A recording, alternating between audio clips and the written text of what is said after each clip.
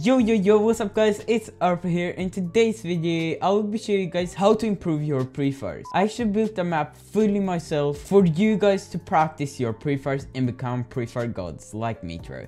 But yeah, other than that, drop a like, drop a sub, it really helps out a lot, and let's get into it. So how to get into the map, you just go here, go to Iceland code and basically just paste this code right here. It will be on screen right now, but it will also be linked in the description. It will help me out a lot if you just favorite it, but yeah, other than that, just press play and ready up. And sadly, if you watch my green screen map, you will again have to wait like 1 minute or so before the game starts. I don't know why, it's just so weird. Okay, so basically I'm in game right now, and as you see guys, again, as soon as you start, there will pop up like a screen that says to start, use code ERPI. Oh my god, I misspelled that, but I'll probably fix it by the video is out. Basically just press got you, run up here and press accept basically.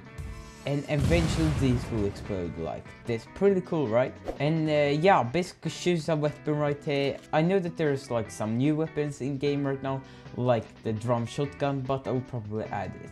I would usually just take the striker and the SMG, but yeah, see guys, emote to return to this kind of place. But to see guys, there's two portals. I'll start with land pre-fires, and it's basically what it stands, pre-fires that are on land. Basically, if you just go inside the page, you'll see that there's like bots pretty much everywhere behind a wall or like floor, anything like that.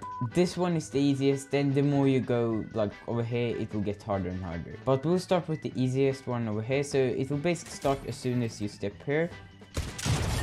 Yeah, see guys, pretty slow, pretty easy. Make sure to build a wall after you shot him. But when you step away, the bot will directly be disabled. Basically, all of these ones are basically saving that, just that you have to shoot them up. Same thing here, go up here and you will need to like shoot them from high ground. And the next portal is actually water pre-fires, and that's actually a really good feature of this map that I think pretty much no map has. So yeah, this is basically what it is.